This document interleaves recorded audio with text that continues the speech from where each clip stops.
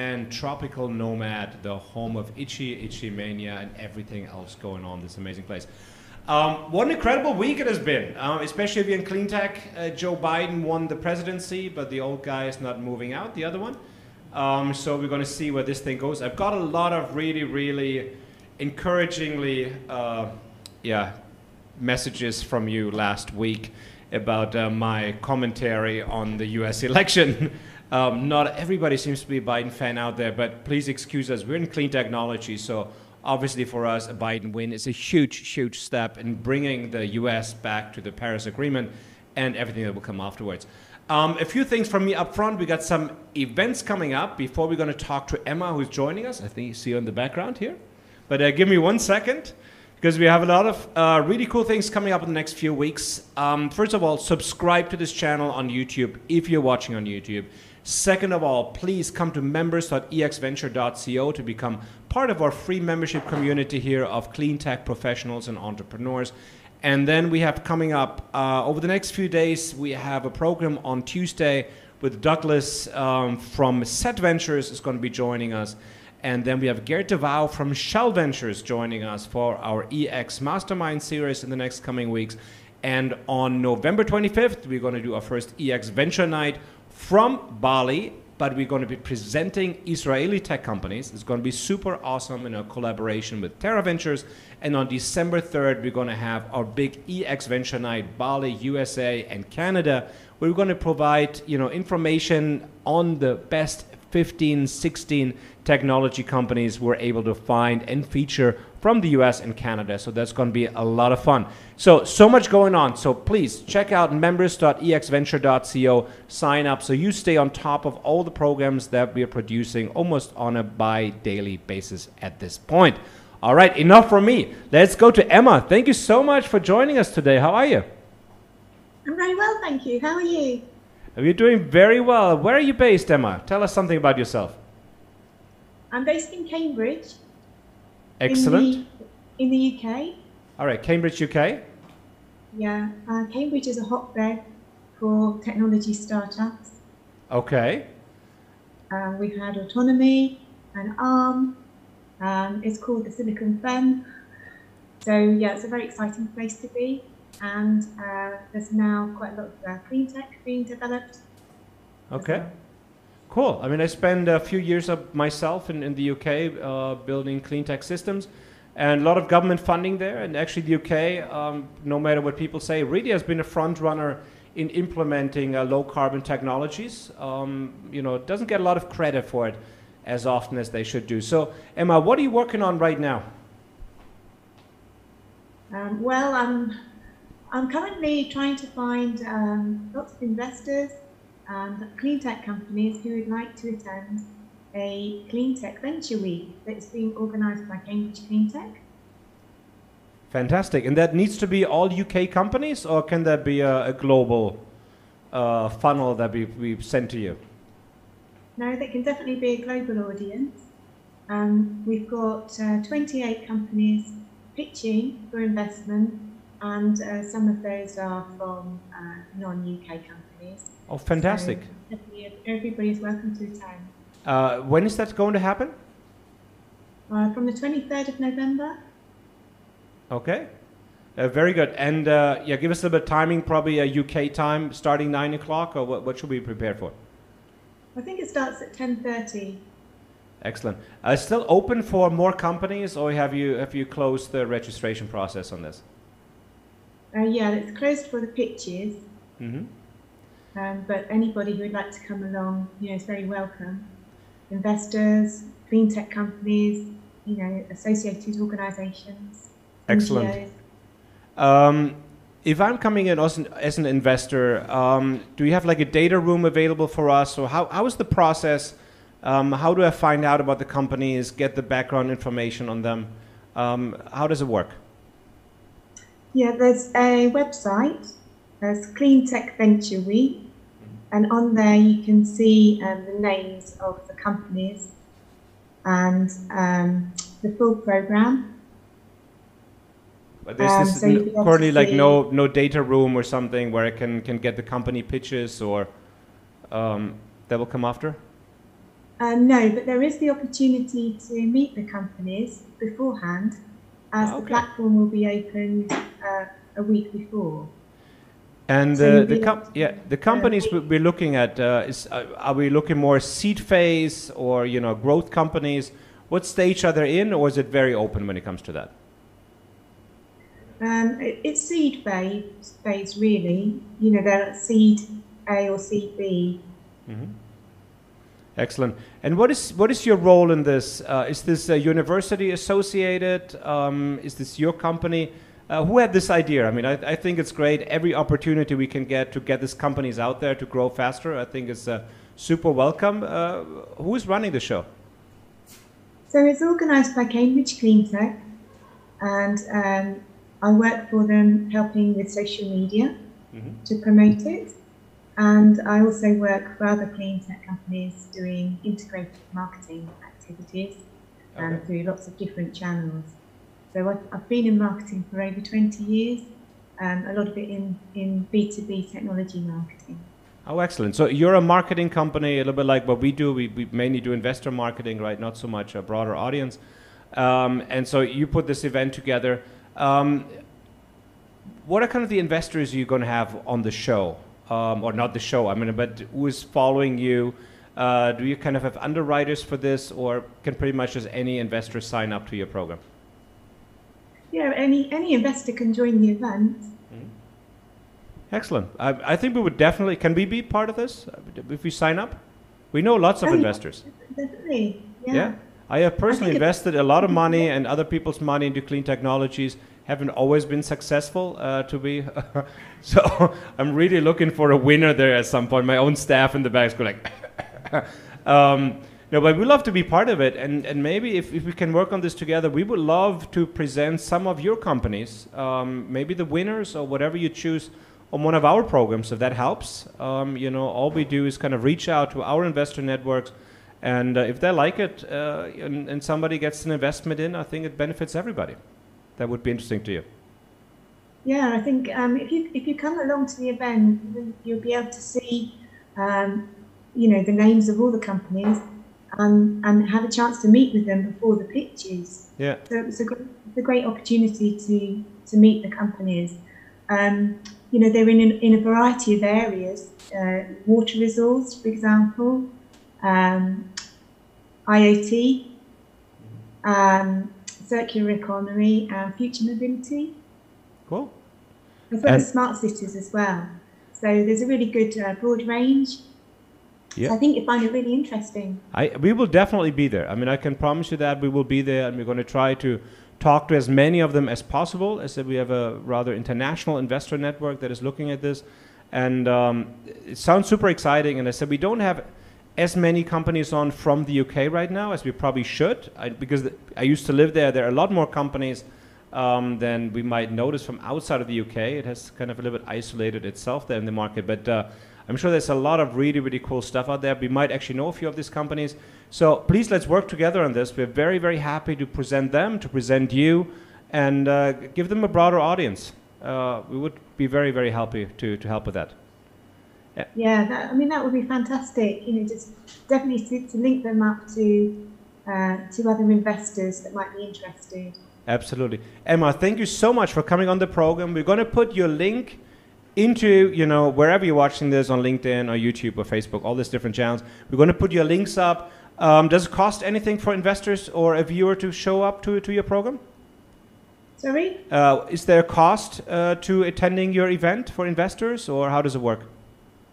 Yeah, all the prices, the prices have changed slightly because I think, there were some early bird tickets, but all the prices are online, and I'll send you the link. Yeah, absolutely. And we're going to put that link online. And again, what we're here for is to put the spotlight on these companies to accelerate their growth and their technology. And so, Emma, thank you so much for your effort. Thank you so much for coming on the program. Just one last question. Okay, one last question from the Englishman in the room here, Oliver. Just with the whole global climate right now, is the event going to be broadcasted online, or is it a physical event? Just to understand that. Oh, okay. I thought Oliver has a mic. Is it a purely online event, or is it online, offline? How do you do this? But this particular event, because of COVID, is online, and it's a week-long program of expert talks, networking, and pitches. So there'll be some pitches every day. But in February this year, there was a Clean Tech Venture Day that was held in London. So in normal circumstances, it would be a physical event, but this year, it's going to be online, and it's a week-long program, so it's going to be really fantastic. Very good. Emma, we're also going to invite you into our community platform. If you want to put all the information up there and the specific events, we've got about 600 clean tech investors right now on our platform. Feel free to add all this info, and we just wish you all the luck with the program, and I can promise you we will be there. Thank you so much, Emma, for coming on the program. Really appreciate it. Well, thank you very much. Great to meet you. We'll see you soon. Thanks. Good luck. Bye. So, as I said, it has been overly interesting week. We had the US election, so much going on. And Oliver, what are we going to talk next? My favorite subject called census, or is that coming later? Do we have to wait to?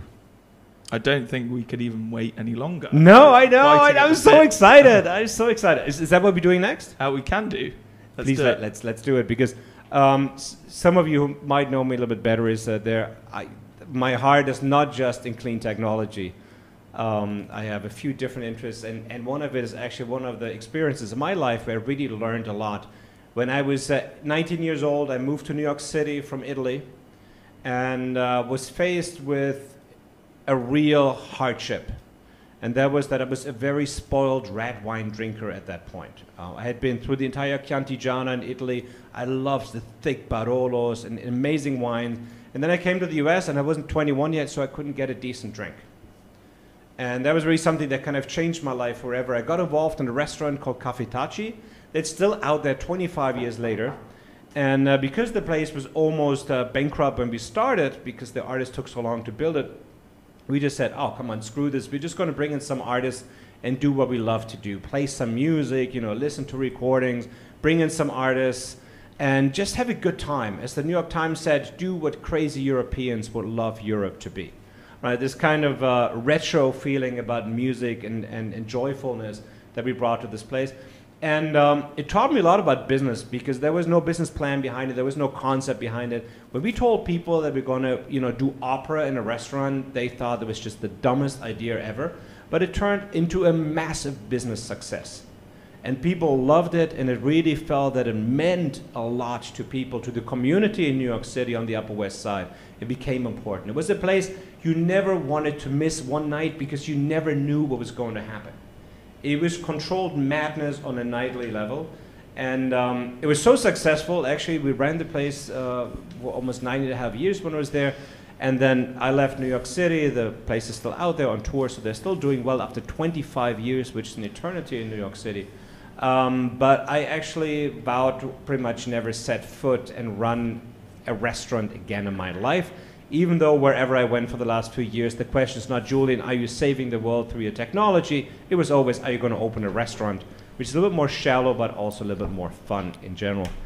And so we came up with this idea about 7 days ago to open a nightclub in Canggu that goes to this closed up COVID places. We have a lot of restaurants that are shut down, tours have disappeared. And thanks to Itchy, who you know very, very well from the show, he has been a frequent guest.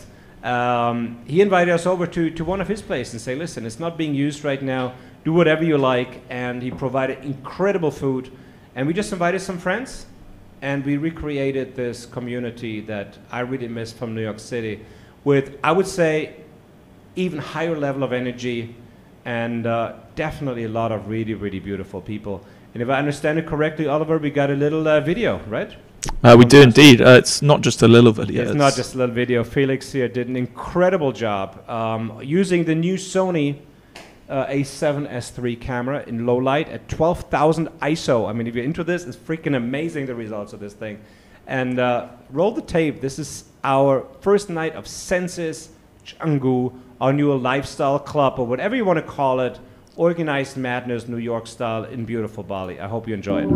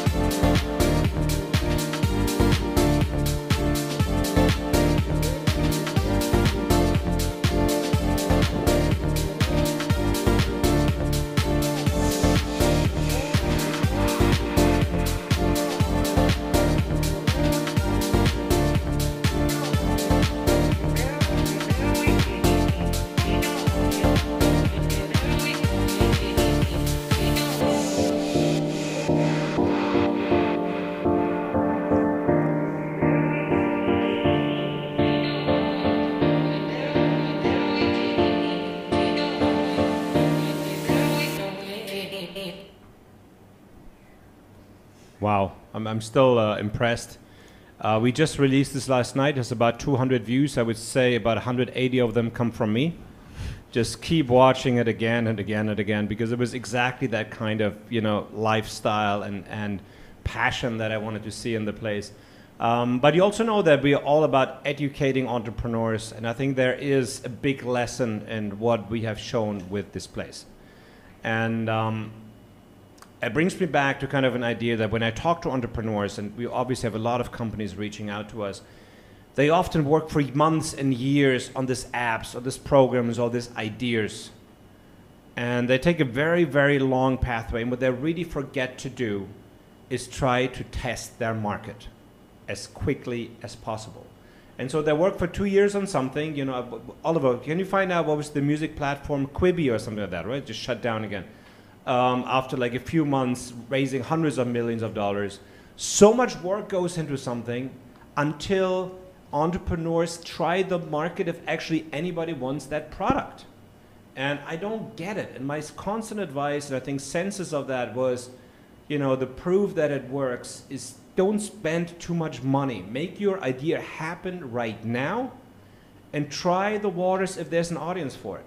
So Senses, at the end of the day, you know, cost me a few $100, right? I can live with that. But I didn't go out and build a restaurant, design a restaurant, hire a designer, hire the musicians, spend a year of my life to build an environment, then to test it out on an audience. I work with Itchy, you know, that already has a place. I focus on what was important to us, creating an incredible experience, a show, which we don't have here anymore. We don't have theaters, we don't have movie theaters, everything has been shut down for months. And focusing on the content and the people. And now if I want to go forward and maybe want to turn this into a real business, we have a proof of concept. We know that people appreciate our show. So now for the next few weeks, we can try this again and again. We can get better at it. Obviously, a lot of things we can learn. We can understand our audience better. But we know that there's a market for it. So please, all the entrepreneurs out there, don't waste your money and your time.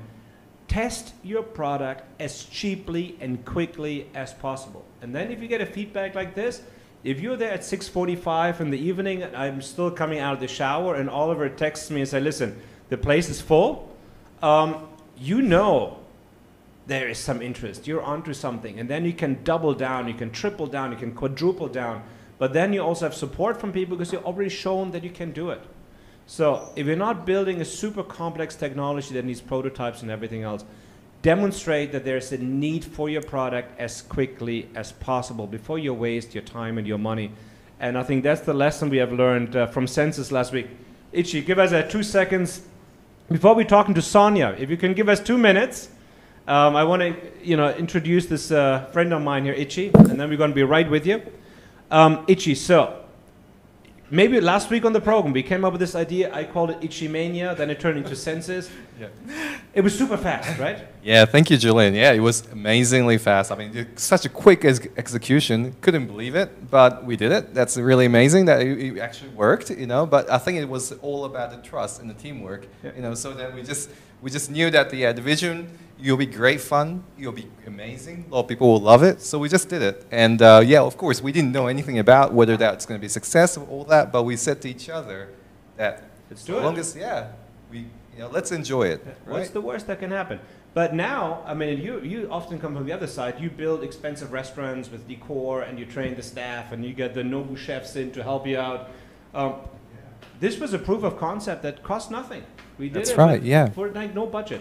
Exactly, yeah. Broke even by the end. Yeah, absolutely. I mean, the thing is that it was a really great help for us because the thing is that we were operating kitchen still, but it's like a dark kitchen kind of setup. We don't do any more restaurant operation from that venue, and that was really great for us to be able to kickstart again, and also that was a really great opportunity. So thank you very much, Julien, for giving us a chance. Back, right?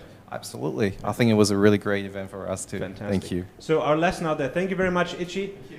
To all the entrepreneurs out there, if you have a concept like this, don't spend a lot of money, don't spend a lot of time, but if you can somehow avoid it, get your proof of concept as quickly and cheaply as possible, and then if it does work, double and quadruple down on it. Maybe one of the most important entrepreneurial lessons. We just launched a lifestyle brand in Bali, which is not that cheap as it sounds, for pretty much no money, and we had an incredible time doing it. Right, so my lesson for this side. But now we're moving on to H2 Energy and Sonia Davidson, who's joining us. Can you hear me, Sonia? Yes, I can. Can you hear me? Yes, I can hear you very, very well. Where are you based? I'm based in Israel. Oh, in Israel. Fantastic. Jerusalem or Tel Aviv? Beersheba, in the south. Cool. I was just going to say there are pretty much only two options, but there's some more. Fantastic. No, I love Israel, and it's really incredible to see how much technology and how much innovation is coming out of this tiny little country. It's mind-boggling, I have to say. Well, we work hard at it. Yeah. I did used to work and live in Israel for 2 summers, so I really appreciate it very, very much on so many levels. Not that many Germans, new generation, that get the opportunity to live and work in Israel about 15 years ago. It was a very, very life-changing experience for me. But Sonia, tell us about what you do. I'm just taking a wild guess. It has something to do maybe, I don't know. Our company's why is to leave the world better for our children and our grandchildren. So our technology, our first technology to do that, is the storage of renewable energy. Renewable energy is not stored. We found a way to inexpensively and quickly to do that. We do it by separating water to its component parts of hydrogen and oxygen. And what makes our company unique or different is we're doing it by electromagnetic waves. You're doing it by what? Electrical impulse? Electromagnetic waves. Okay. Radio waves, microwaves. We're more efficient than electrolysis. We're about 88.2 versus 60%. Our CapEx is half, 50%. We have a working proof of principle prototype. Our patents were granted in Europe and the USA in 2019. In 2020, we received additional patents in France, Germany, and Great Britain. We're presently involved in commercializing our technology. Our next step would be to go from grams, which we have, up to 100 kilograms per day. Wow, that is actually quite groundbreaking. Where does this innovation come from? Is this your idea, or tell us something about the background of your innovation? When I was a child, I spilled water, and my mom, instead of getting mad at me, took the time to explain some of the principles of water to me. So I went through elementary school, high school, and university. Whenever they mentioned water, I paid attention. Okay. So microwave electrolysis, if I understand that kind of correctly, right? Right. What are the next steps for your company? I mean, obviously, green hydrogen right now is a massive subject, right? A lot of money going into it. I ran a green hydrogen company a decade ago. Nobody cared anymore for a while, but the subject is back, and it's bigger than ever. So what are the next stages for your company? Well, we're trying to raise funds. We're looking for $1 million on a $5 million cap evaluation. We believe we could get in and out of a lab in 6 months and then into field testing. Since we have a working prototype, it's not going to take us long to get in the field and test. Does it need to be an Israeli lab, or would a German lab do for you as well? A German lab would work. So if I would say we can probably do this for 80 to 90% cheaper because we have government funding available, and do it at Fraunhofer in Germany, would that be interesting to you? Sure. Right, Yes. because I actually run one of the fuel cell projects for the German government from here. And the fuel cell project is based on synthesis gases, but obviously it is very, very open to other forms of green hydrogen. And the project partner is Fraunhofer IKTS in Dresden. And we get lots of government support to do this kind of projects, because I don't know if you heard about it, especially the German government has given just, I think, about 15 billion for the next few years in developing a green hydrogen economy. So it's becoming the highest funded market in the world. If that could be interesting to you, I would love to make an introduction to our partners. Sure, I'd be happy to. I listened to Dr. Byrne, who does a lot of hydrogen things, and he just had a thing about the recent German hydrogen thing, saying it was difficult to navigate it. At least that was his it's take all on new it. regulation, and again, it has always been kind of the sleeping giant for the last few years. Germany kept it alive, also in the automobile industry and everything else. But we work very closely with Fraunhofer. We also work very closely with the German Center of Aeronautics. their hydrogen branch, and we have a lot of partners that do exactly this. So generally, you're in that stage where you could bring a prototype to a laboratory. Is that correct? Yeah, correct. We need to buy some more parts to scale it up.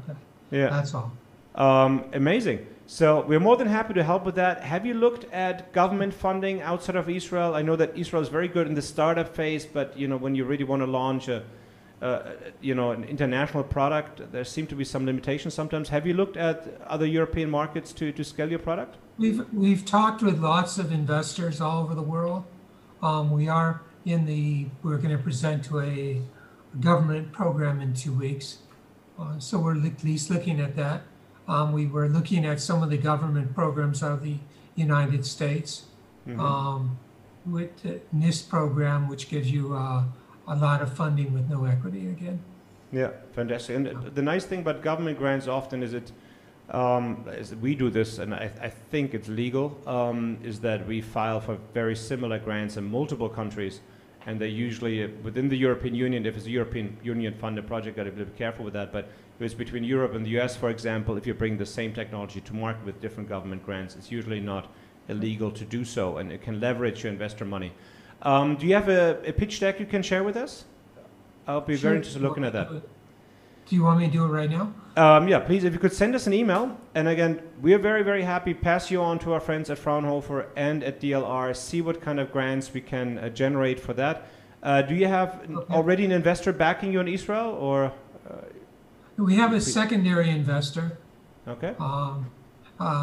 Zora Fund out of Tel Aviv is willing to back us, but we need a first investor. Excellent. All right. Super interesting. So please share your deck if somebody's watching this right now. I know we have a lot of clean tech investors with us. Seed phase, always a little bit more difficult. I like to go with angel investors, family and friends, and government until you're kind of on that growth trajectory. But this very early phase in clean technology is always tough to find investors for it. So it takes a lot of resilience and often a lot of rejection, because the funds really want to come on board when you have the proof of concept. You live it in the market, and then they want to ride the hockey stick. But obviously, you're in a very, very hot technology market right now. Everybody's wondering how we're going to store our energy when the sun is not shining. It's as simple as that. I think solar has won the game. We'll have cheap energy in abundance during the day, but unless we want to switch off all the lights at 6 p.m., we need other solutions to integrate nicely. Well, there's lots of wind energy off of Germany too. Yeah, just to get the other portion of the market. Exactly. I want to store the energy. I don't care where it comes from. I'm totally technology agnostic. I just want to see it done, and we know that it needs to be economically viable. Otherwise, it's not going to be successful. And I think green hydrogen can be. I'm always a little bit skeptical. I said, because I ran a green hydrogen company myself. Hydrogen is not as easy as it sounds. It's kind of difficult to handle it all the way downstream. But I think we have solutions for all of this. So, well, Dr. Werner had a conference last week, one of the largest hydrogen conferences, and there was a total of 77 companies involved in that, which he gave us the hyperlinks to them, and they're all, a large percentage of them were from Germany that had been in hydrogen for quite a few years, over 20 to 30 years, some of them, compressing hydrogen, storage of hydrogen, and et cetera. The amazing thing about Germany was, I've been a government agent for the last 12 years running this kind of programs, is that, and I've done this for the German government, but on an international level.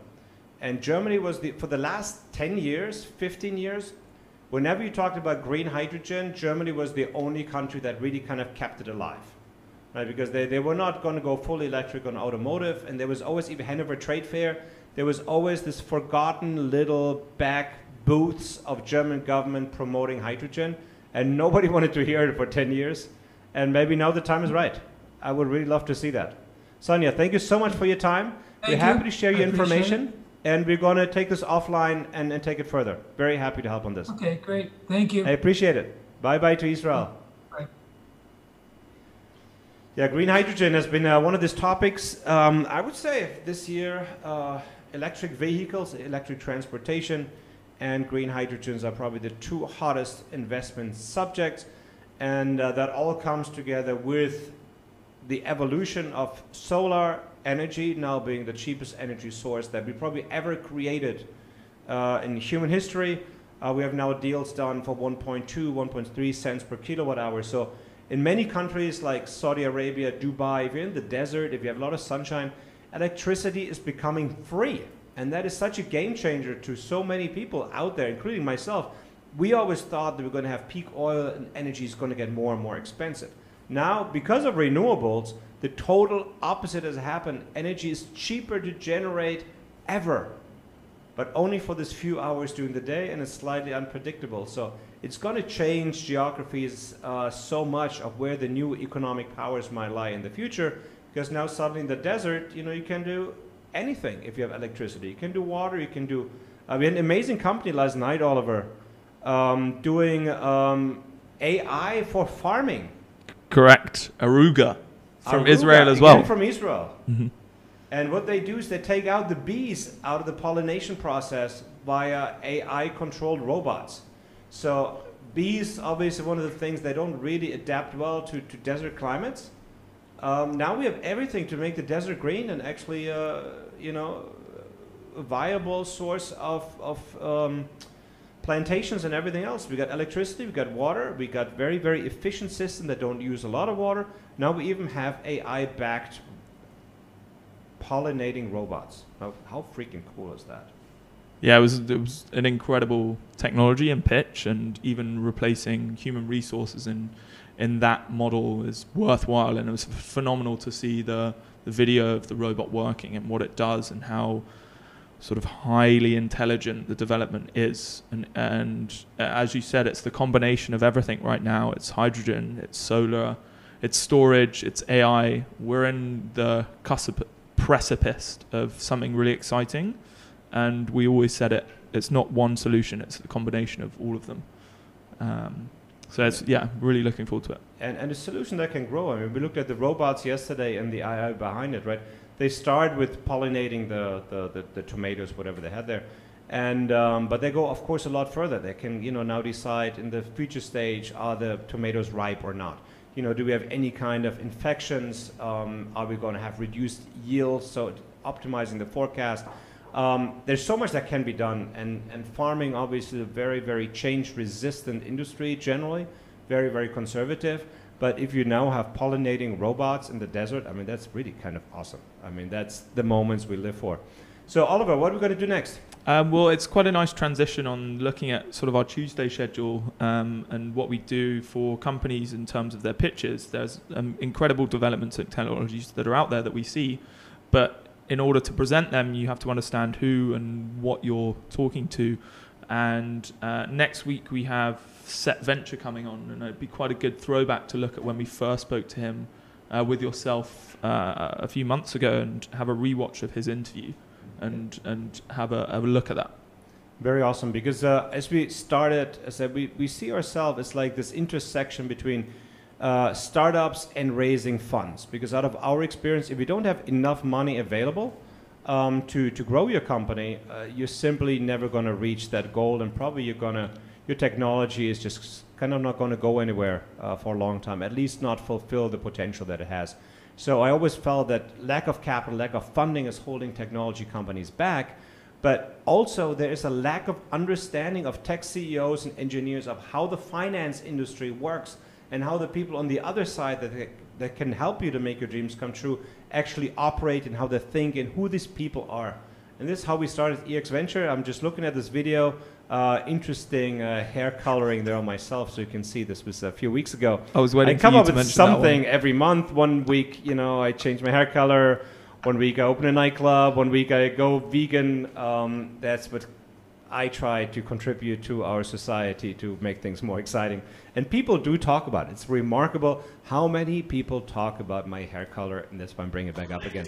But this was a really, really good interview with exventures, and it gives you a great introduction of who exventure is, how to work with them, how the whole process works. So if you're raising money out there, please watch this. And then next Tuesday, we're going to have Douglas on to work with me on the EX Pitch Mastermind, helping entrepreneurs to optimize their message and their communication so investors stop saying no.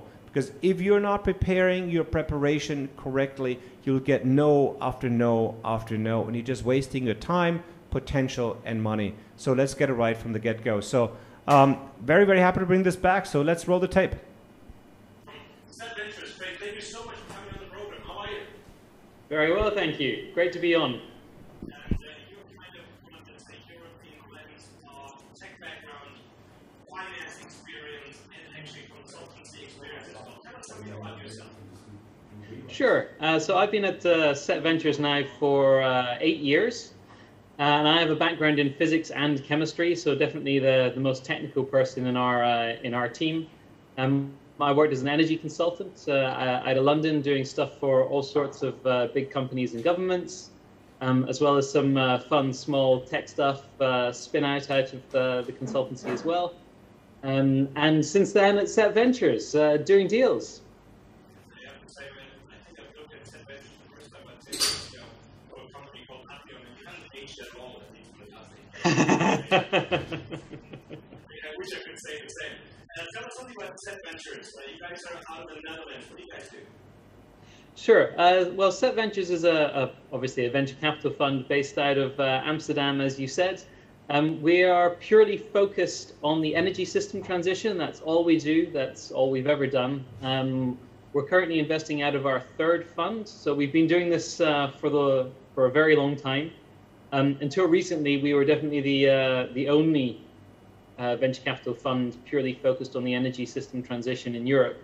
But we've been doing this since 2007, initially with a really hard tech focus. Then second fund was more smart energy focus, and the third fund now is really an energy system transition. So those companies that really have an impact on how energy is going to be used in the future. It's enabling that future energy system. That's what we're interested in.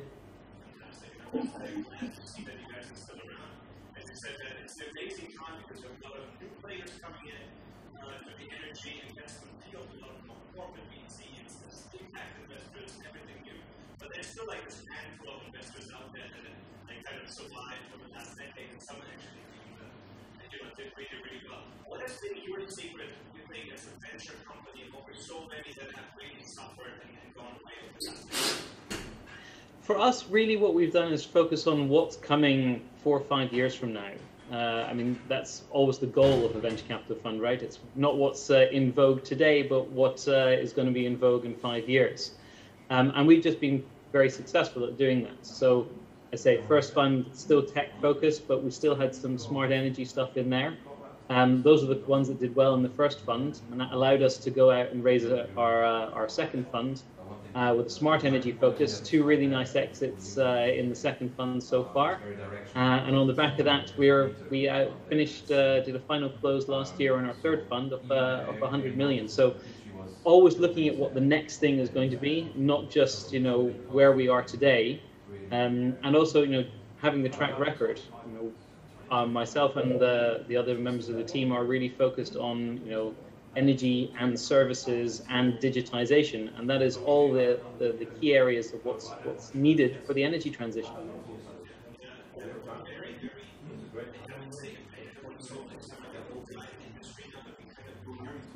There's always like this new hybrid so much more fun in other industries. It turns out like our industry is still developing the right product, but like the hype is long over. And also talking about the project. So it's the same thing. Not that saying that it's hype, but how do you feel about hydrogen right now? It's something that we talked about 10 years ago. So. Yeah, I'm still on the fence about hydrogen. I say I've been around for both sets of ups and downs with hydrogen. First in the early 2000s, really as the tech side. Then the 2010 sort of field as a consultant then as well. So we did a lot of stuff in hydrogen back then, and now back in vogue again. I mean, one thing I will say about hydrogen is there's a lot of money going into that area, so that certainly has the best opportunity to succeed. And there are certain areas where there, in effect, is no other choice. So there's definitely areas for green hydrogen in particular, but whether it's going to be, the huge market that some people are thinking it's going to be, yeah, we'll see. Yeah, I feel like the Byrne lover, thousands, money was not an issue. And then like everybody left us, like Albert who died. That's generally the harsh thing about being involved in very expensive tech companies that are following the science at the time. But maybe the technology was not ready, and said, I think the big change that we have these days is that, like, in our climate zones, we're talking about Southeast Asia, we're talking about, desert areas, we're not almost looking at free electricity. Right? And so when you talk about 1.2, you probably talk about the deal ETS is doing in Saudi Arabia, 1.6 hour.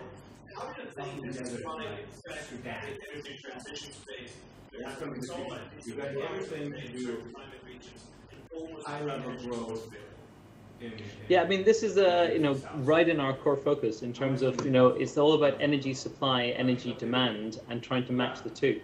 And if you can utilize, for example, as you say, hydrogen, where you can utilize a huge amount of that excess capacity or that super cheap or potentially free energy, then by all means there's some great business models to be made on the back of that. Energy, particularly with solar, should be cheap.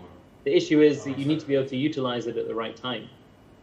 So, as I say, for our focus as a fund, it's all about the energy system transition. This transition is happening, and it's all about matching demand and supply. And there are a myriad of ways of doing that.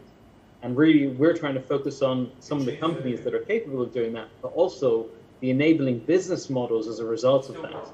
And that's really what gets us excited, where you can, start thinking about business models and flexible usage, which enables a huge change in how energy is utilized. And that's what gets me excited. Like 20 years from now, so like your deserts are going to be covered in greenhouses, fully automated systems.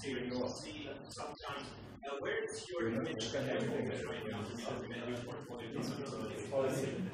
Series A is really the key point. I say we're really more interested in where the company is today than what series it is.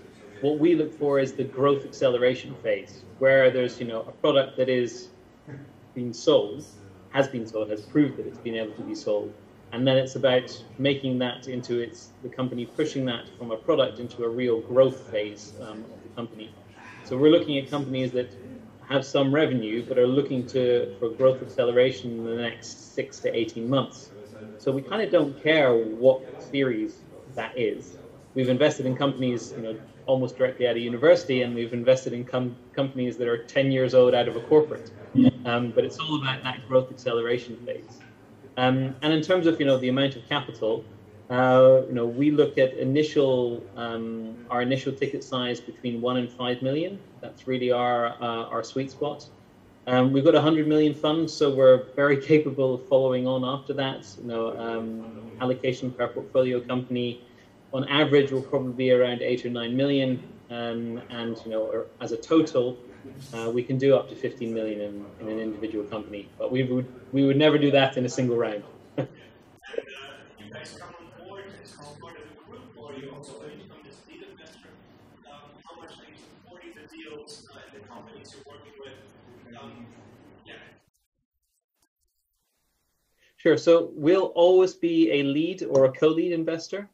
We're often, if we're not the direct lead in a deal, we're often brought in because of our energy area expertise and our network. We have, as you say, we've been in this game for a while, so we have a pretty extensive network, but also a lot of expertise in particular areas. I think a lot of entrepreneurs like that because, in effect, when they do their pitches, you basically bin the first 10 slides and let's get to the meaty stuff in the middle.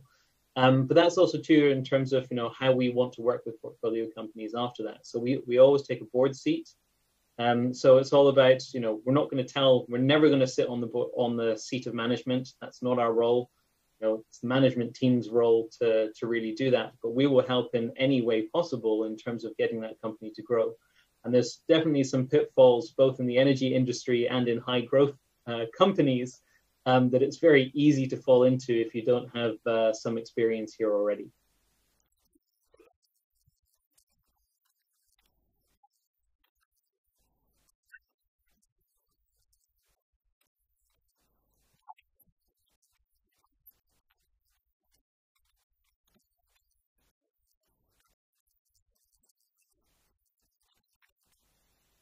For clean tech, I mean, for me, it's about flexible demand with cheap electricity.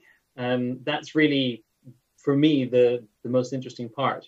As you say, as you've already mentioned, LNG is getting so cheap, and in large parts of the world is negative for significant periods of time now. And it's really the connection between almost all the way down to the individual consumer to the real energy market. Connecting those two things together, in a truly flexible manner, means that you can get electricity really cheaply as a consumer, and you can start utilizing that in new and interesting ways. So that's what really gets me excited. And that also includes, on the back of that, getting it more into transportation as well, the whole electrification, or for your interest as well, for hydrogen as well. That's what gets me interested and gets me excited. It's that combination, that connection, which I think now is the time. And with low cost of power, I mean, so many things are going to be capable of being done that were never possible in the past.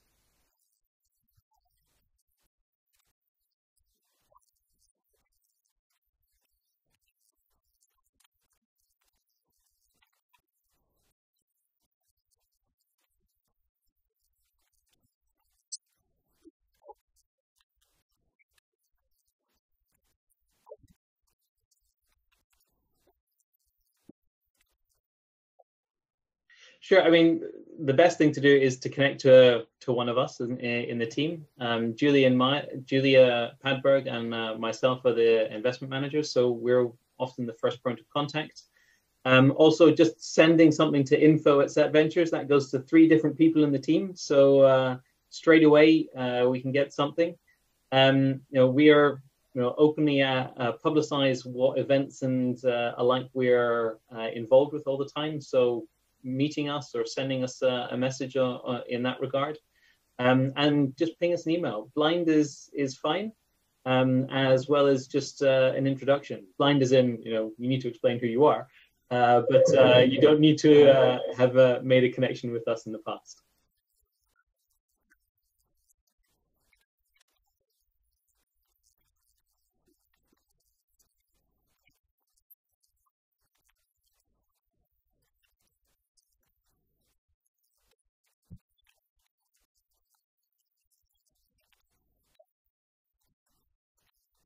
And he's going to be with us on the show next Tuesday for a pitch mastermind, supporting you as an entrepreneur, how to present better, how to stop wasting your money and your time, and finally get funded for your idea and your growth. So SetVentures 100 million fund out of Amsterdam.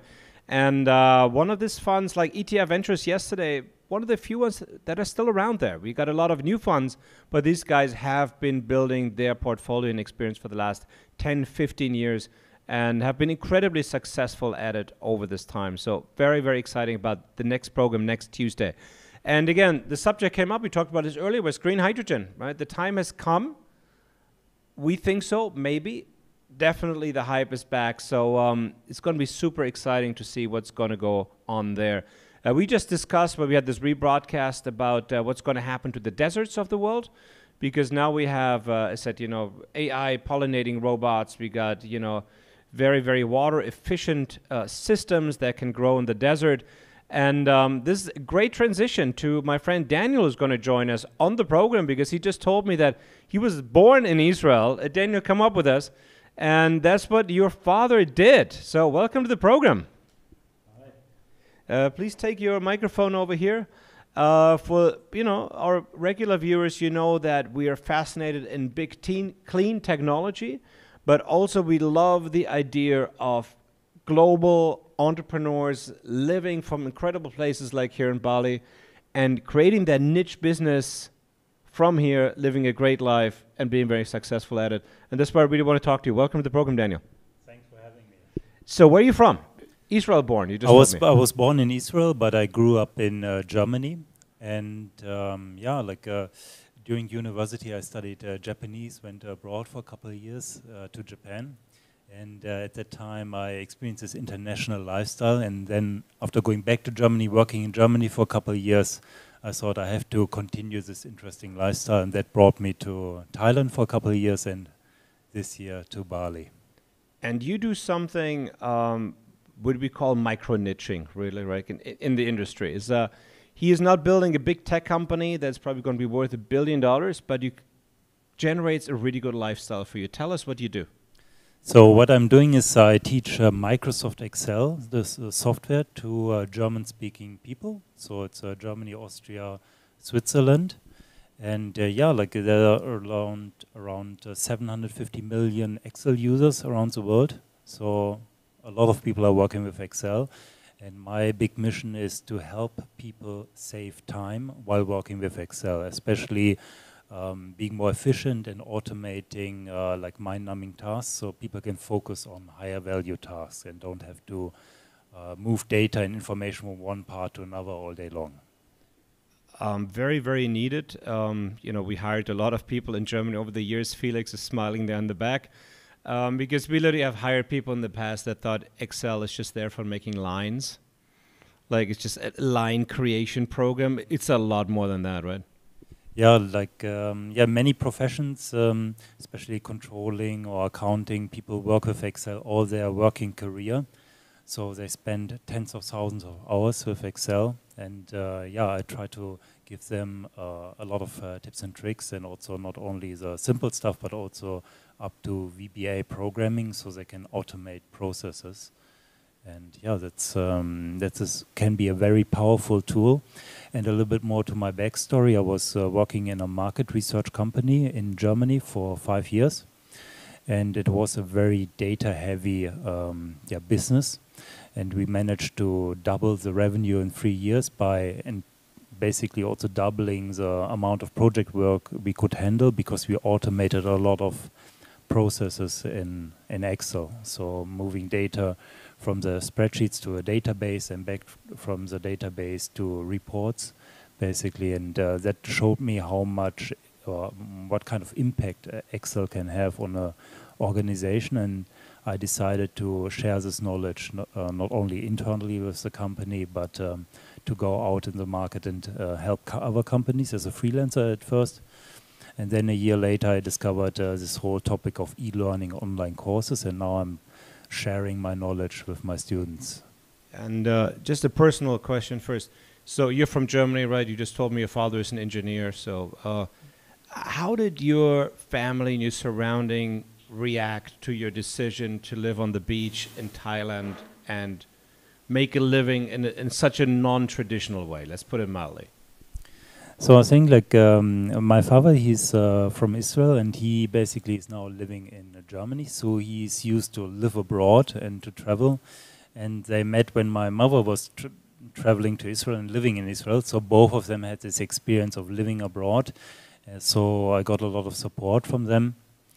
And also during my university time, I maxed out all the exchange programs to stay as much time as possible in Japan back then. So yeah, maybe some people could see it coming. And in general, my friends are happy for me, and sometimes a little bit jealous, but they also come and visit me. And yeah, it's I think every time when I talk, for example, to clients, and I tell them on the phone that I'm calling from Bali or from Thailand, they are very curious and interested, and a little bit envious sometimes as well. Yeah, I mean, I do believe, and we keep bringing this up, I do believe that we're trendsetters in a certain way.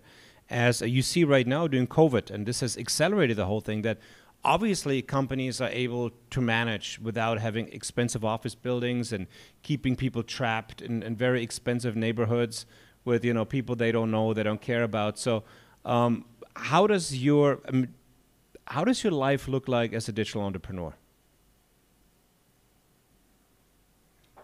That's a good question. Yeah, for me, like it was a lot of work in the first couple of years to build up the course, which is quite huge nowadays. It's about 60 hours of content, 600 videos.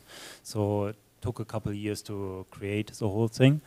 And now it's more like managing the system. It's most of my time I spend on answering student questions, not so much on marketing or creating new material, because it's already so overwhelming. And yeah, so my focus shifts more to like more social life and networking with interesting people and focusing on other topics or other things in life. You know. So what's the important thing about this to understand if you're having an office job out there? And I'm not saying that this is for everybody, right? I think you need to have a certain mindset. Yeah. We see a lot of people that get totally lost without the structure of having an office job. But you have created a model now because all your courses are online, right? This is for people that are not in the middle of this, important to understand. And this course now are online and giving you revenue on a monthly basis, probably sometimes more than others, but generally, because you have so many of them, something's always selling. Yeah, so it's basically multiple courses bundled into one big course.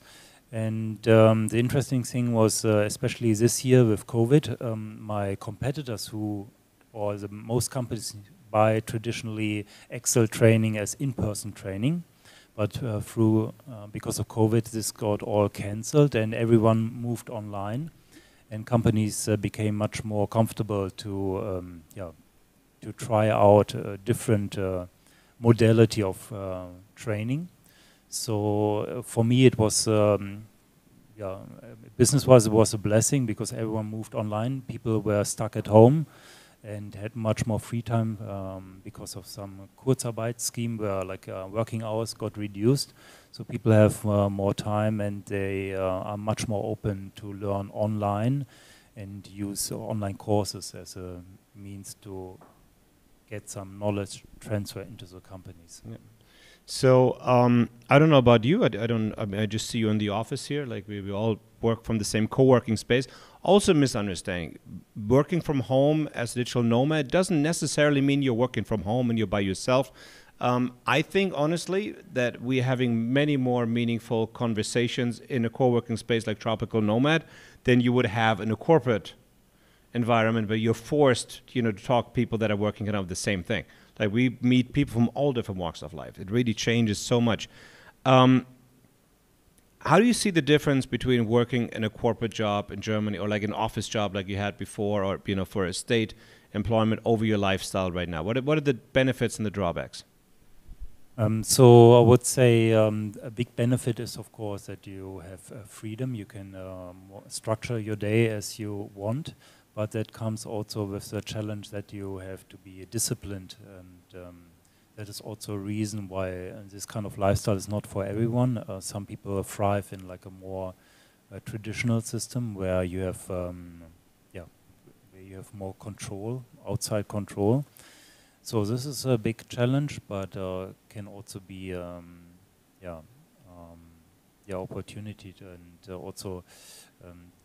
Another big thing is that you can really decide what you want to work on and with whom you want to work on these challenges. And these are some upsides, and of course you can be wherever you want. And for me personally, I was born in Israel but grew up in Germany. I always wanted to get away from the cold weather, so that was one big reason. And another big reason was to get to know interesting people who are doing different things. It's very inspiring to meet these kind of people. I think so as well. And for the people that just saw the video for opening from Census last week, you were there partying hard. See, life is really tough here. I'm sorry to rub it in. It's COVID time. I know a lot of you people are locked up at home, but we don't have that much COVID here. We still get to have some fun. One other question about the cost. I mean, for me, the biggest difference coming to a place like Bali is that we kind of live a millionaire lifestyle here that makes our friends at home always like, how do you do it? But for me, after Los Angeles, I mean, I'm reduced my cost by 95, 96%. For what we pay here for a villa, you wouldn't get a WG Zimmer in Munich at this point. How do you see that difference? You have to make less money, right? That's why I always recommend going to, let's say, Thailand or here, maybe if you want to start something new, because you have a much bigger, longer run rate. And also, it's for me, it's not only about the cost, because some things you can't buy, like good weather or happy people. This kind of environment you can't buy with any kind of money back in some other places. And for me, like one big value for me is this kind of efficiency, like outsourcing things. And I actually wrote my thesis about like business process outsourcing.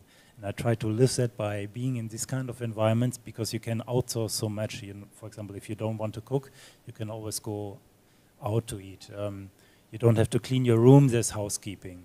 You don't have to do the laundry, there's another service doing that. And you can really focus on your work and what brings joy to your life. And you don't have to deal with anything else. And also finding, for example, an apartment takes half an hour if you just pick something. In Germany, you have to line up and pray that you get an apartment, for example. It's so being here in Asia is very convenient, and the cost is much lower. Yeah. I mean, this is actually something I probably don't talk enough about on our program when it comes to the benefits of being a digital nomad. I get often the question, I mean, we produce, I don't know, 4 hours of content per week. We run 4 government projects at the same time. We have, you know, meditation every day. We have training every day. We have so many things going on. We're still able to go out all the time. And it looks, at least on Instagram, like we're living 3 or 4 lives at the same time. And so I often get that question, how do you guys actually do that? How much energy do you have? But you brought up a great point. This would all not be possible if we'd be wasting our time on useless tasks that I hate. Like, I hate going to the grocery store. Like, it drives me bonkers. I don't want to do that. I hate driving a car. I don't like to go to the gas station.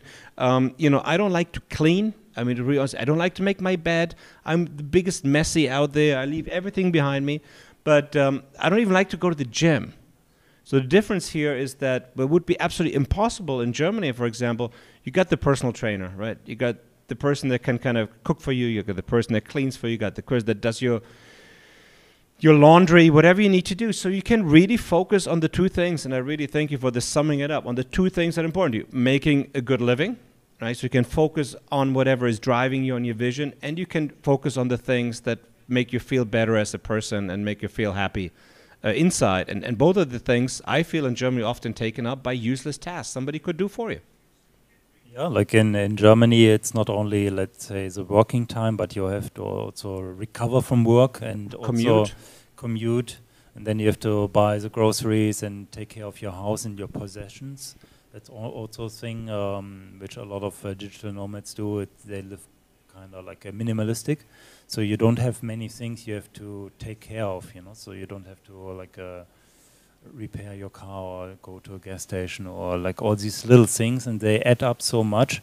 So the actual free time where you also have energy is very limited in Germany, and that's also why many, for example, many of my friends, they sometimes think about starting something, but they're so drained after work. It's not only the time, but the energy is not there to really start something new.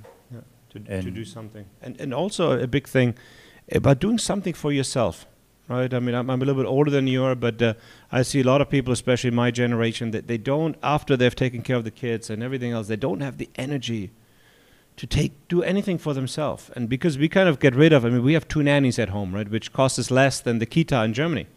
But because of this, you know, you can have a healthy relationship. You can actually have time with your partner to go out for a date every day if you want to. But none of this would be possible if you would have to pay labor costs like we did in LA. This would be absolutely impossible.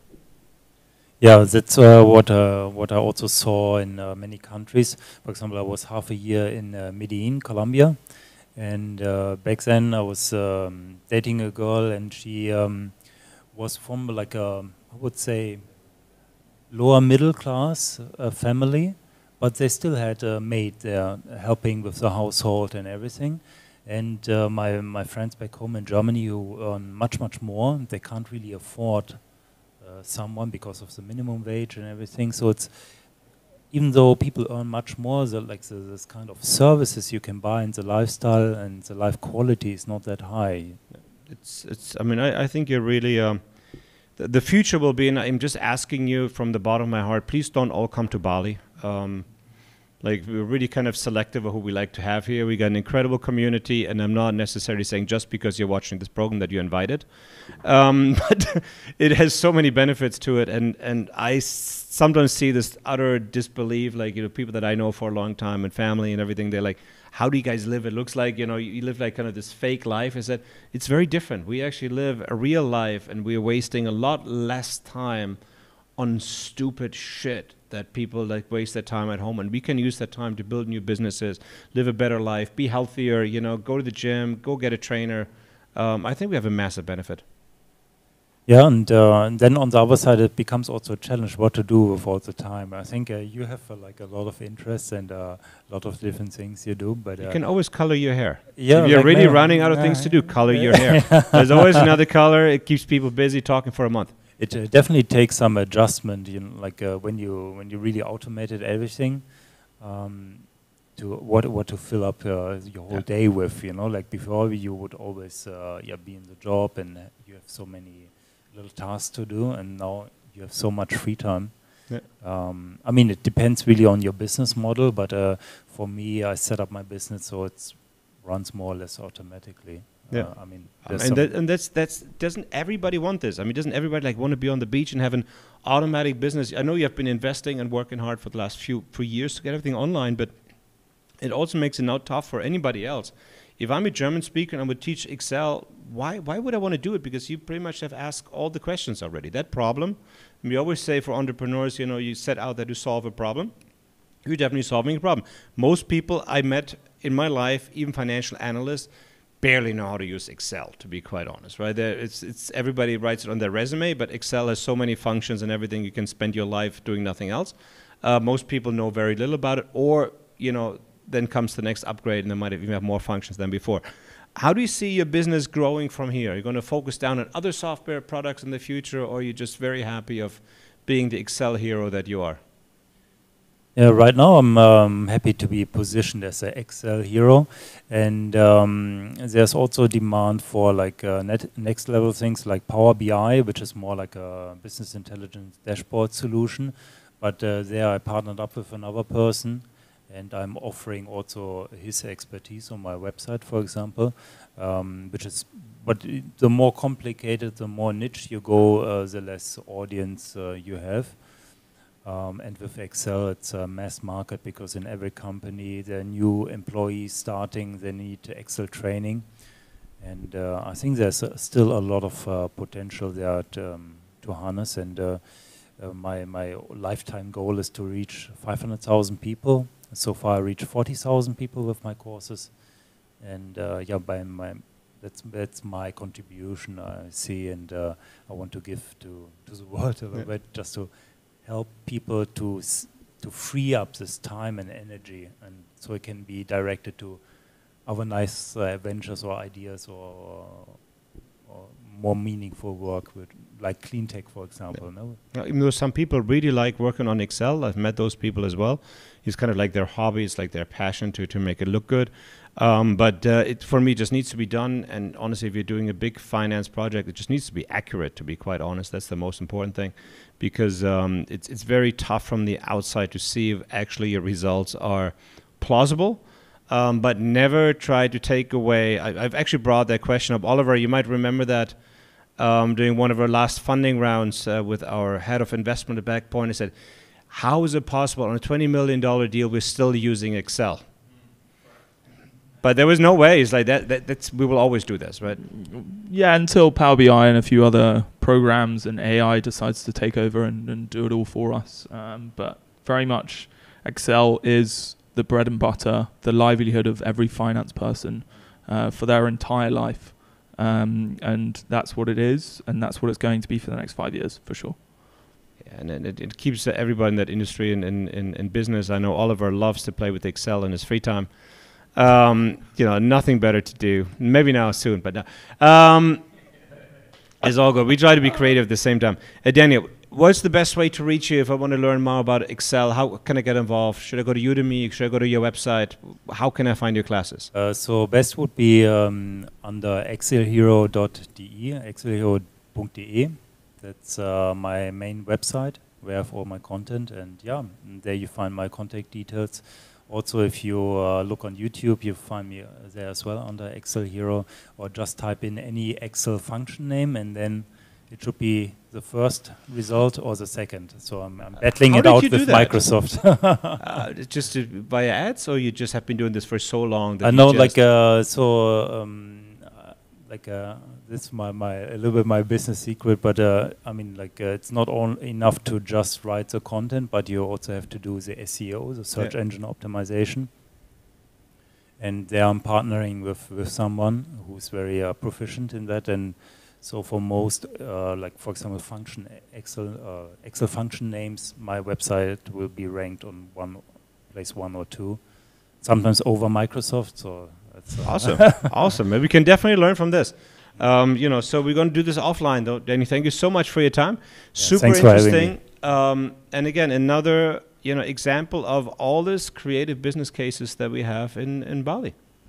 Right? It's a really awesome community here. So I hope you're going to stay with us on the island even after COVID is over for a little bit. Of course, of course. Fantastic. Thank you, Daniel. Thanks we for have having one actual viewer question. Okay. It's how do you expect to grow your business in the future, and what is your vision for the future? So right now I'm trying to increase even more the traffic to my website. And also, I think the whole e-learning industry is growing, and it's sometimes amazing that it's not that widespread still. And also the big companies, normally they just spend a fraction of their learning budget on online solutions. And I think I will grow with the market and with the existing platforms. So there will be much more growth potential there in the future, I think. Yeah. And in general, creating more content, investing more time and money into advertisement, marketing, and so on. I think that will be my way forward. Cool. Excellent. Thank you so much. And Oliver, so, or should we bring Itchy back on? I'd quite like to we've missed out the news snippet aspect of yes, what's going on in the news? Well, I think going from micro Excel numbers to macro and where we work, what we want to do, sustainability, and the IDFC, the International Development Finance Club, which is 26 national development banks, have put money where their mouth is over the last few years. And since 2015 Paris Accord, they've invested 867 billion USD into green and sustainable finance positions. So any startup entrepreneur that thinks the money isn't out there, it's actually there. And in 2019, they actually pledged and invested 197 billion, which is up 40% on 2018. We're nowhere near the 2017 records, but it's there, and a lot of people are focusing on it. So it's taking from micro and macro levels. It's exciting. And moving on from the finance aspect, we're expecting a lovely vocal live guest to come on and finish the show. Maybe running a few minutes late, but looking forward to it. Fantastic. Yeah, there definitely is. The environment is really changing, and we had Remy de Tonac on our program yesterday of ETF partners, and one of the most prominent venture capital funds in Europe in clean technology. And you could just tell how excited Remy was, and so are we, about having a new U.S. president, because obviously, you might think the U.S. are done and kind of laughable after 4 years of Trump, or whatever your personal opinion is. That might have been mine, but it's still the largest capital market in the world. And the challenges we're facing these days with climate change and everything else, it's going to be very, very tough to solve without access to U.S. capital markets. And to now have a president-elect that actually supports this, and having the Democrats back in charge, and having the ear of, people I met personally, like Kamala Harris, for example, the new California governor, for example. These are people very, very dedicated to solving climate change issues, getting involved, investing money. So now we have kind of this strong force from California in the White House, accessing this massive amounts of capital, hopefully putting the regulations and incentives in place to reduce carbon emissions from the United States, to go fully renewables in the next 20 years, maybe go fully electric on their transportation. There's so much that can be done if the US gets behind this, because right now China is the biggest player in renewables in the world. you know, they're kind of dwarfing everybody else. But if the US gets back in the game and we kind of could have this like international competition of who is outspending each other and making a bigger difference to their carbon emissions, it could be the best thing that can happen. And so we're super excited about what's going to be going on in US policy in the coming months. And so it's just for us in the clean tech industry, it has been an incredibly happy week. Now we just need to get Trump out of the White House, just carry him out if need be, but we just cannot have another 4 years of this. So super happy about it. And I think, Oliver, getting back to your point, this is just going to be the beginning of the money that is pouring into clean technology. And we might actually want to do some programs from the US in the future. I would be looking forward to going home at least for brief periods of time, even though Bali still rocks. And I don't know how far you're on that, but we have a special guest coming on tonight. He's slowly getting ready. You saw his attractive face on our beautiful video from Census last week. Felix did a great job of making him look good. I mean, you look freaking like a rock star there that you are. I don't know what Photoshop you use. I mean, you totally deserve that coverage. Let me just get your mic up here. Let's talk a little bit, Pete, though, because we just met at, and this is Bali again, we met at a class that focuses on selling online courses, right? And we were randomly talking, and somebody said, listen, man, that guy's like an amazing musician, and it was 8:45 in the morning, really not my time of the day. But this is where you meet. Like, you know, we were just at a conference, and like people were sharing their knowledge about how to, you know, create $1 million classes. First of all, welcome to the program. And why are you interested in online classes? That's a good question. I've always kind of been into sales and marketing. I studied psychology and economics, and if I wasn't playing music, I'd probably be in that sphere, or would have been in that sphere from the beginning. And I've been a professional musician for 7 years, traveling around the world and running my own booking agency and kind of in the business of music.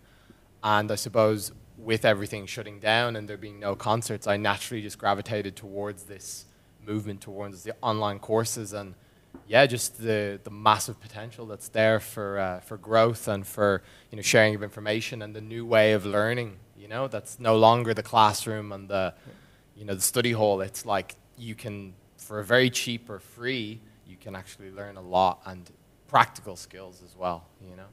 And tell us something about your background. I know you're from Ireland. I think I misquoted that last week. I'm a very, very... No, it's a very sensitive subject. So tell us something where you come from and how you ended up in Bali. So yeah, I come from Dublin in Ireland. I haven't lived there for about 7 years. I've been living around the world, mostly in the Greek islands in the summer, and Austria and a ski resort in the winter. And then that's just terrible. It's awful. Terrible, I know. Terrible. But somebody has to do it.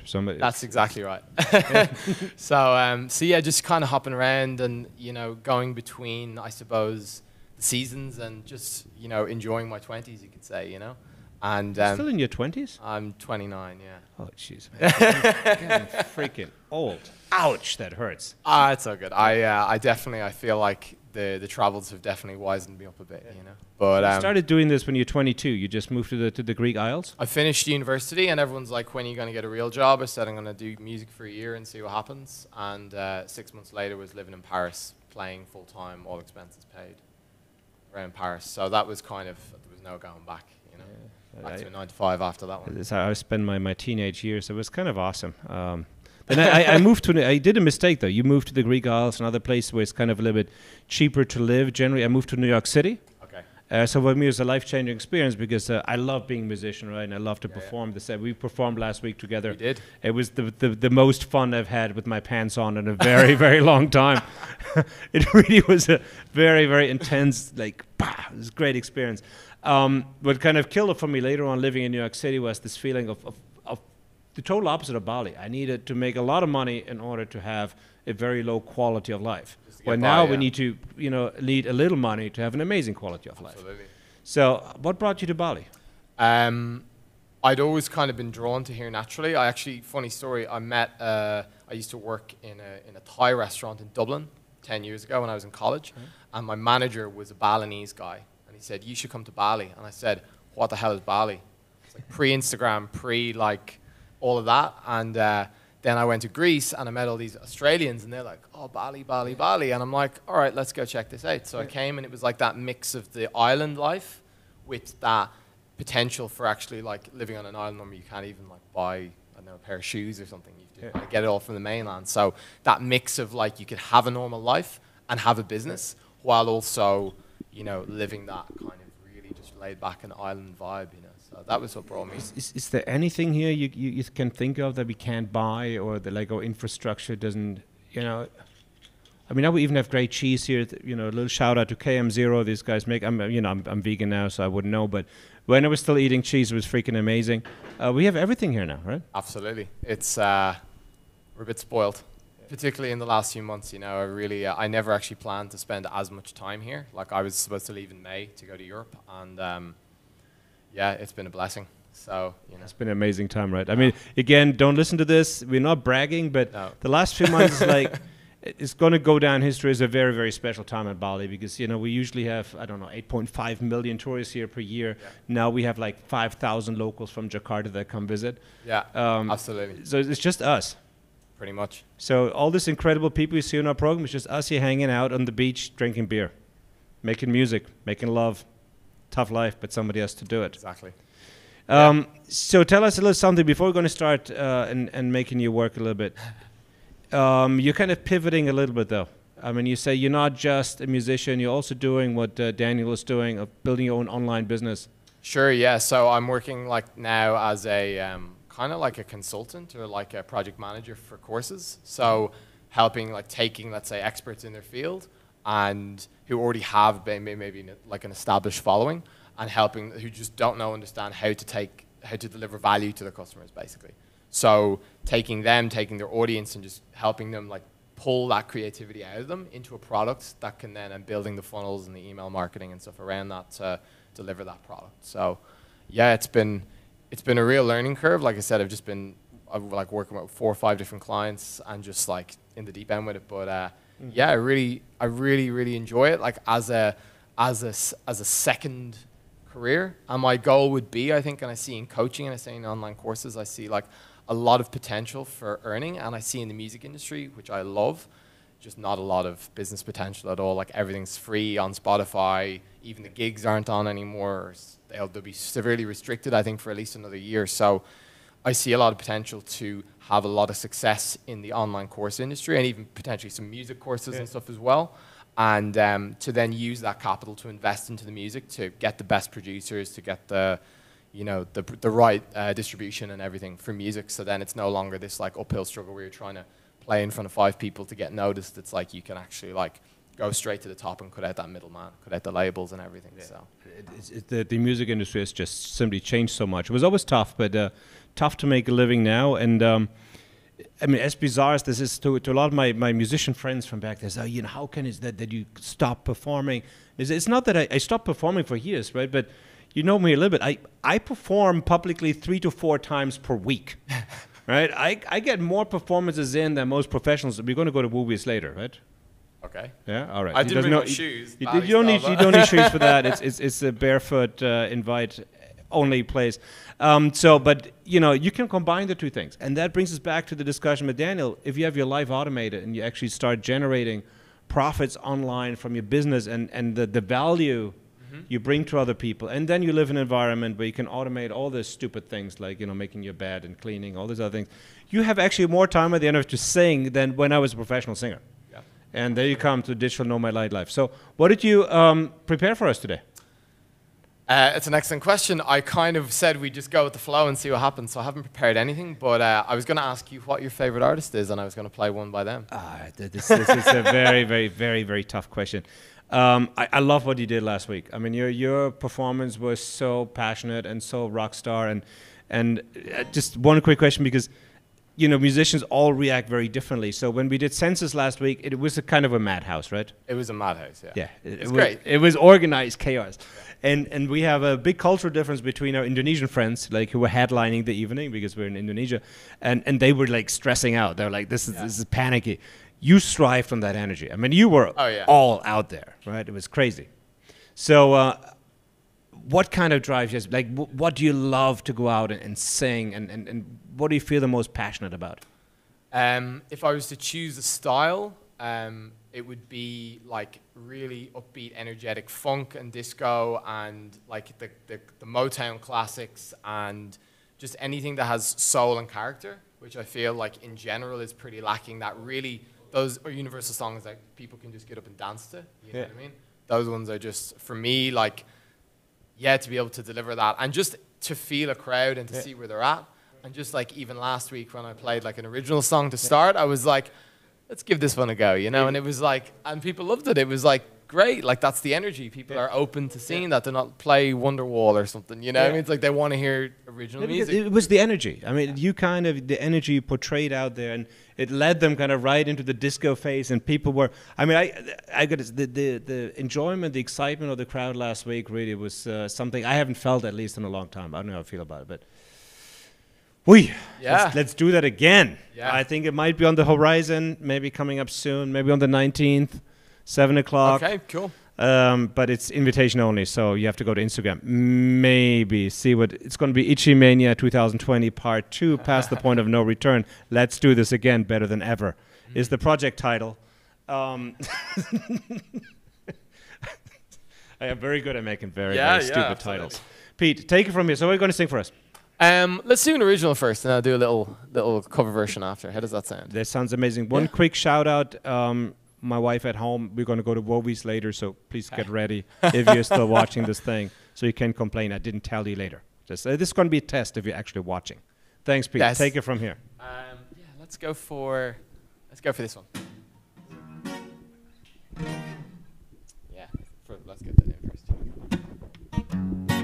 So this is a song called Why Do We? And I just actually played at a breathwork circle, which was a very different chill, like meditation, you know? And I played the same song, but a lot slower. Why do we? Why do we? Sometimes in life, you feel your feelings start to rise, and they are such a necessary part of human life. But we're told it's not safe to let them out and show, so we hold them down and never let your feelings coming out.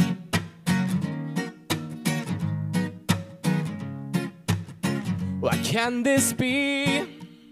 Survival mechanism, see, but it's not me to ever let emotions get me down. And so it's time to laugh and run and sing and dance and cry and let love out and never let your feelings get you down. Why do we try?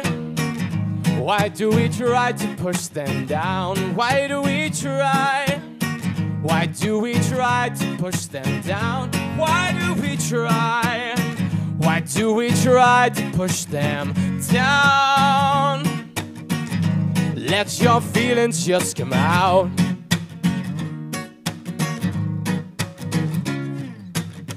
The birds they sing, but they don't care about a thing. And dogs they play in whichever kind of way. And bees they roam to whichever flower home. And still we're so wrapped up in our feelings, get us down. So down. Well, it's time that we take a look inside and where the problem lies, and get off yourself and sound, and you'll find that that's profound. And take off your TV screen and your mobile phone, and everything that you dream of will start to come, and then your life will fill with love and warmth again. Why do we try? Why do we try to push them down? Why do we try? Why do we try to push them down? Why do we try? Why do we try to push them down? Let your feelings just come out. Let your feelings just come out. Just let your feelings all come out.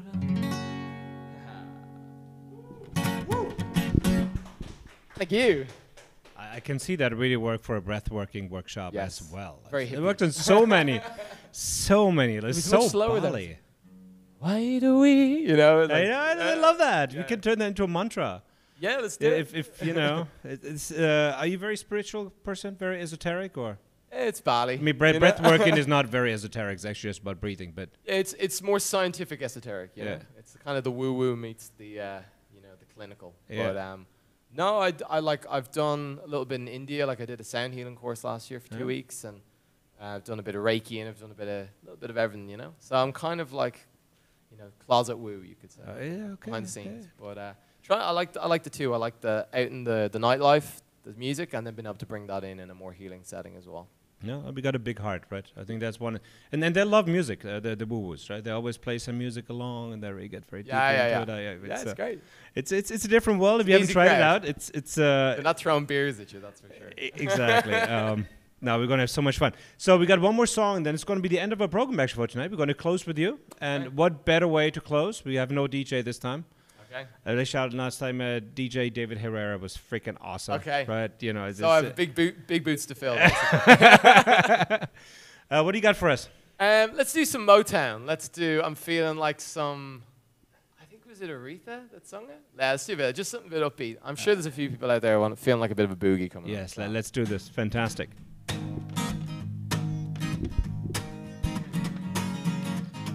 This is probably one of my favorite songs to play live.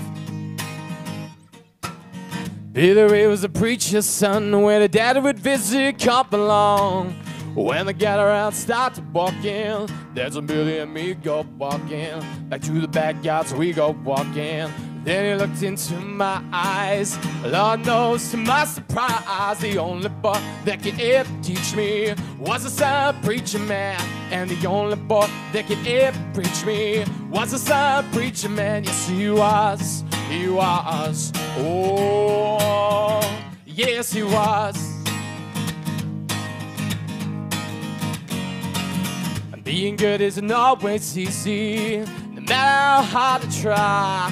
When it started sweet talking to me, come and tell me everything is alright. Kiss and tell me everything is alright. So can I get away again tonight? The only boy that could ever teach me was the son of a preacher man. And the only boy that could ever reach me was the son of a preacher man. Yes, he was. He was. Oh, yes, he was. And how well I remember the look that was in his eyes. Seeing a kiss from me on the slide, taking time to make time, telling me that he's all mine. Learning from each other's knowing, looking to see how much we've grown. And the only boy that could ever reach me was the son of a preacher man. And the only boy that could ever teach me was the son of a preacher man. And the only boy that could ever reach me was the son of a preacher man. And the only boy that could ever teach me was the son of a preacher man. He was, he was. Oh, yeah, yeah, yeah, yeah, yes, he was. Yeah.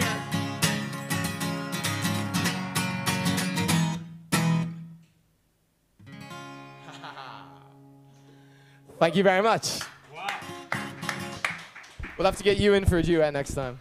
It's okay. It's okay. I'm the only person that's not sung on this program yet. Okay. It's going to come one day. as well. It's going to come. So we're going to Wowie's next. I'm just very, very happy to show that I have the coolest friends on the islands.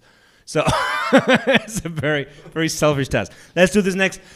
Pete, thank you so much for the input. And it's Pete Burns. It's Pete Burns. It's Pete Byrne. On Instagram. Instagram, yes. Right. Best way to find him. So one of the most amazing artists I've ever met. Incredible voice. If you hear it live, it's. I hope it translates well, but you know. It's really, really, really awesome. And again, there might be another census party coming up. Maybe. You know, I've heard rumors. It's an underground thing on the 19th of November, maybe around 7-ish. It would be amazing. Thank you all so much for making this happen today. Thank you, Oliver, our back-end intelligence here and the person that actually spends his nights on the phone and online to get all of our incredible guests. Thank you, Felix, for our technical part and making me look incredibly sexy on our Census video. Actually, both of us, I think, have almost never looked better. It was a really, really, really amazing job on this thing. I need that footage. Thank you, Itchy, for hosting us. Again, Tropical Nomad, best place in town. If you come to Bali to work, Tropical Nomad is the place to be. He also has a few amazing restaurants, which he's not giving enough credit to. One-Eyed Jack, incredible Japanese food. Alma Tapas, freaking go have the octopus if you're on the island. Daniel's still with us here, the Excel hero from Germany. What a really, really cool story. And we're going to be back on Tuesday with Craig Douglas from Set Ventures, $100 million fund financing clean technology startups. The following week is going to be really awesome. I'm super excited. Gert de Wouw is going to be joining us from Shell Ventures. And obviously, they have a little bit more to spend than that 100 million.